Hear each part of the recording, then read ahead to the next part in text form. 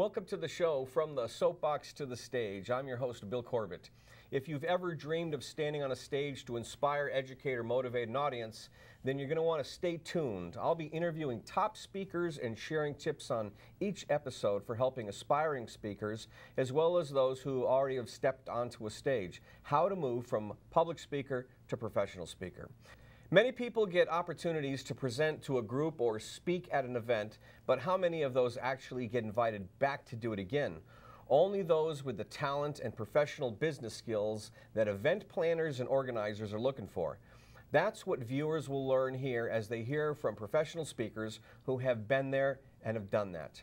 With me on the show today is Frank DeRaffele, founder and president of Entrepreneur Excellence Worldwide Incorporated, a personal and professional development firm. He's the co-author of the book Business Networking and Sex, Not What You Think, which became the #1 best-selling book on Amazon in 9 different categories, and #2 in overall book sales, only behind The Hunger Games.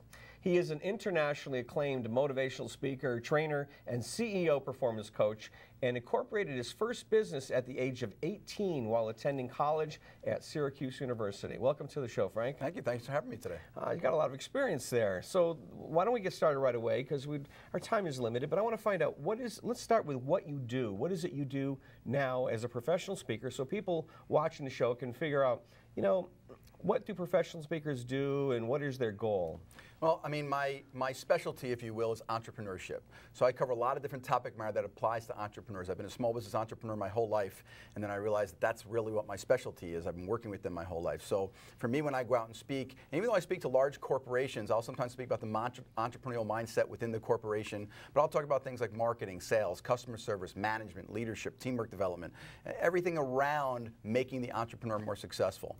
So for me, when I'm going out, I'm really getting focused on how do I make people more successful? How do I take knowledge and turn it into cash, if you will? That's what I want them to do. That they learn more and more, and how do they take that and actually convert it into something that's going to make it different, make them more profitable? That's my focus. So what kind of groups do you It'll vary from associations, from every type of association, like the accounting association to, I did a travel association, to cruise lines, to Fortune 1000 companies. I mean, for me, it's so varied across the board because the different messages that I have really focus on things. I'll talk things about networking and referral business and sales and marketing and working as a team together. So, they're universal principles, but what I do is I don't have canned presentations, meaning if you said to me, well, Frank, I saw you speaking over at that place, can you come do that for us? My answer is, well, kind of. Like, I'll talk about that subject matter, but I want to customize it to you and your people and what you need. So I'll cover the same subject matter, but I want it to be very, very specific for that audience that I'm in front of, and I think that's really important. So we got a clip coming up here. I want to get the crew ready. If we can roll that clip. This is a clip of you speaking that I captured off your website, and I thought it was really interesting because you really look like you had that audience in the palm of your hand. So let's go ahead now and take a look at that clip. I'd like to do, if I could have about, about 10 gentlemen in the room stand up right now. I need 10. 1, 2, 3, 4, 5, 6, 7, 8. 1, 2, 3, 4, 5, 6, 7, 8, 9, 10. You guys can sit. Unless, of course, you want to. No, not you guys. You guys ruin it for me. Okay, so about this many. We have about 900 people in the room. These 10 gentlemen are ruining it for the rest of us. Okay? These 10. Sit down. And Neri, just so you know, I'm not surprised you stood up during that. Okay? All right? So we have to kind of get out of that image. The reality is that we're ruining it for each other, gentlemen. We have to look at it and say, how can we get better? Okay, but we're going out and this is the impression that's made. And so we're looking at different things. How do we make ourselves better? And so I want this presentation, not just a book, but this presentation for you to have a takeaway. So I'm going to do a little bit of a role model for you of gentlemen, how you should really be, conversing with somebody correctly. Hazel, can you come up here, please? So let's say we're meeting at a networking event. Okay? A good way to do is be, hi, Hazel, I'm Frank DeRaffele. Hi, Frank DeRaffele, Hazel Walker. Hey, it's nice to meet you. Nice so, to meet Hazel, you what is it that you do? I run the world.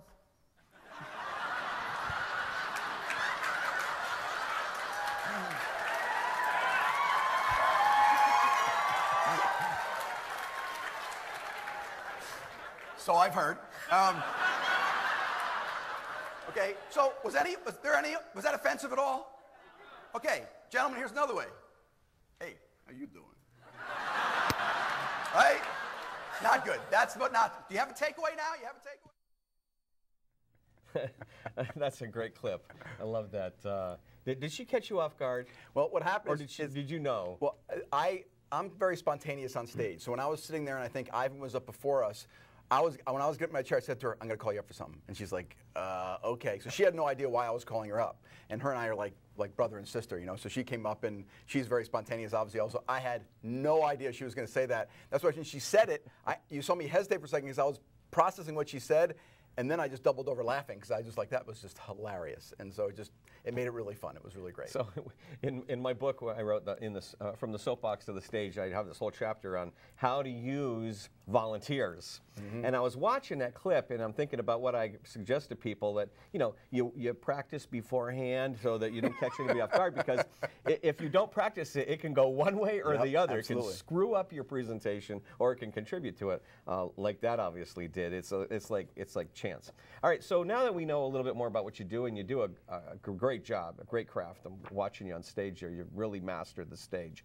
And speakers like you who do that good of a job are great role models for people to model after and say, I'm going to do that. I want to be like that, to move comfortably back and forth on the stage and have the people in the palm of your hand.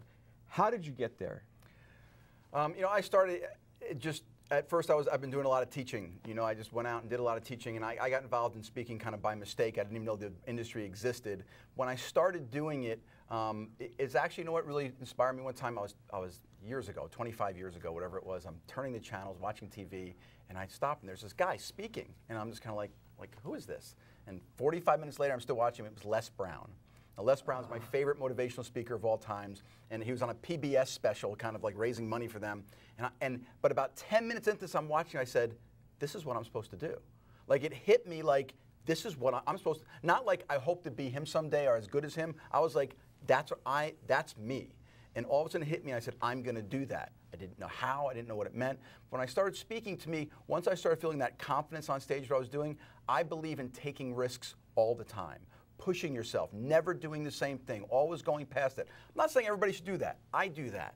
And anybody that I coach in speaking, I tell them, I want you to keep pushing. I want you to go beyond. Like calling her up and not knowing it was going to go on. Like you said, that could totally blow. I love that. I love that that's going to happen up there, and we'll make it up as we go on. I'm very comfortable there on stage and doing it. So to me, when I look at people, they say, well, am I supposed to move like you do on stage? No, you're supposed to be you. And you're supposed to command the stage in your personality, in your way. I know some guys who are, like, I think of, remember the old comedian Stephen Wright? Yeah. And Stephen Wright went out, he said, I had a dog. His dog, right? He was monotone still, and I'm thinking, this guy is so good at what he does because that is such a big risk that he lets the audience figure out the joke, right? And I'm thinking to myself, but look what he's doing. He makes them different. I know other guys who talk very quietly and don't move as much, and they shouldn't try and be me. Okay? They should just be themselves in their own style, but once they know their style, then command that style in what they're doing. For me, I always like to push it. To me, the shortest distance between two people is laughter. So I want to get people laughing all the time, and I go up there and I'll always try and find something that's funny, and most of the times that I'm funny on stage, I have no idea that I'm going to do that. It just happens during the thing. I come up with a story that happens, somebody did something to the audience I react to, and I just kind of go with that. And that's for me, that's really powerful, and I love doing that. All right, so you watched Les Brown, you kind of got the inspiration and said, hey, I think I'm supposed to do that. Yep. So then what happened? Then I went out and I bought Les Brown's book and his audio book, the cassette. At that time, I'm dating myself now. I bought the cassette. 8-track? No, I'm sorry, cassette. Right. So I start listening to that and listen to it, dozens and dozens of times. And then one time, after dozens of times listening to it, I hear him say one sentence in there about the National Speakers Association. And I was like, what's that?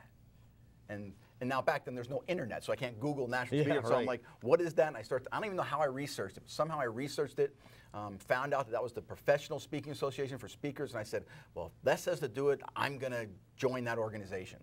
And then I go and I get involved. I got involved in the New York Tri-State chapter down in New York City, and I started learning the business of speaking. And that's really what they do. It's not a Toastmaster. It's not teaching you how to speak. It's once you know how to speak and you want to make a living at it, they're going to teach you the business of speaking or help you learn the business of speaking in terms of that. And it's a network of all speakers. And I'm a big believer in networking, so I was like, you got to, there's a thing that Fran Tarkenton said years ago when he went from football to business, and he said, and he's a very successful business person, and he said, you have to put yourself in play.